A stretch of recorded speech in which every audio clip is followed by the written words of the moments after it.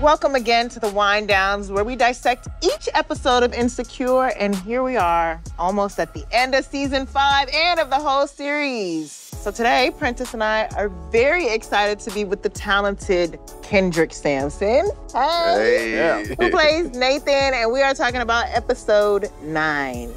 Crazy. Cheers. We're here. Cheers. Look in my eyes. This episode was a lot. Yeah. It's like never a dull moment. So Kendrick, Nathan and Lauren started getting into it, obviously over some Texas versus LA barbecue. What was the fight really about? I think the beef was obviously about Issa and insecurities. It was, them having a little male ego thing back and forth about who has the stronger hold or who has the end say.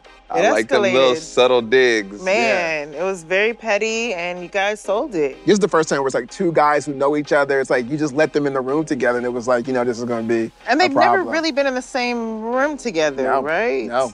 I mean, Nathan is no stranger to getting in squabbles, but this was different. People tried Nathan, I think that's the thing. And he does not like to back down. He feels something about his mental state, about who he is, and wants to defend that. This is one of the few times we're seeing Nathan in Issa's environment as her man, and they're taking this next step together. But at this party, Lawrence is just in the shadows in so many ways, and I think Nathan recognizes that and wants nothing more than to overcome that. Yep. And, I think those frustrations have been building for a while, and he's confronted with them, so he takes action. Yeah. I can relate. In this episode, Issa and Nathan are reaching a big milestone in their relationship, right? Where they're ready to move in together. By the end of the episode, obviously their commitment is tested by Lawrence confessing his feelings for Issa. Do you feel Issa is still conflicted about that? There's some unresolved feelings about the choices she made, but I think that that's kind of natural with any decision that you make moving forward. But I do think that she's sure about her feelings for Nathan. I don't think that there's a doubt about that. Didn't seem to me like she was super torn, but she was questioning, which is, I think, a very natural thing. Yeah, but I do think there's a feeling for him that this guy continues to be in the shadows and exist. So I think it's tough when you're like, I'm trying to establish new history with you, but this other history kind of keeps coming along. Sorry, Nathan. Kind of keeps rearing his head. Why does he keep popping up? Why his name keep popping up, and why is he here? Yeah. Like, I'm already out of my element and in yours.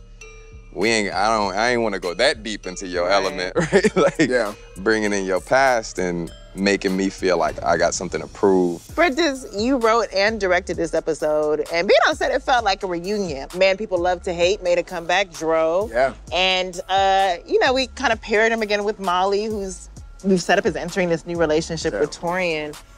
Why did we decide to bring back Dro? What do we think we learned new about Molly's growth? The one thing we always said about Dro and Molly's relationship is that they grew up as friends. They say that, like, we were friends at the end of the day. And so even though we made this choice that maybe we shouldn't have gotten in bed together, I've known you since I was a little kid, and that trumps kind of everything. And I think what we tried to show with, obviously, Torian is that none of that really matters to him. And I think that's what we were trying to show in their relationship, is that he's not hung up on certain things that maybe other men that she's dated might have been more hung up on. It was like, it's all good. Like, we all have a past, blah, blah, blah. And I think within the closet, it was just Molly being like, here it is, you know what I mean? And I'm being vulnerable. I'm being like, I'm afraid you're gonna, like, if I show you this, you're gonna leave, and blah, blah, blah. And to me, it's a real moment of Molly's growth, of just being like, here's what I'm really afraid of. When it comes to matters of the heart, should you always listen to your mind, or should you do what your heart tells you? It's a spiritual thing for me. Your mind and your heart can fool you sometimes and lead you in the wrong direction. So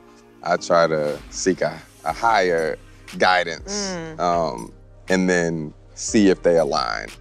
It's always that balance, right? Which is like, what are you feeling, right? But your feelings can lie to you, right? And feelings can change. So I agree with you. It's like finding something, I think, spiritual in a way that, like, can be more of a North Star than being too logical or too emotional. Exactly. Yeah. You cannot miss next week, where we sadly say goodbye to Issa, Molly, and the gang. So we will see you all then. Cheers. All right, cheers, y'all. One more episode to go. One more. Woo! Y'all didn't look at Okay. Look at me.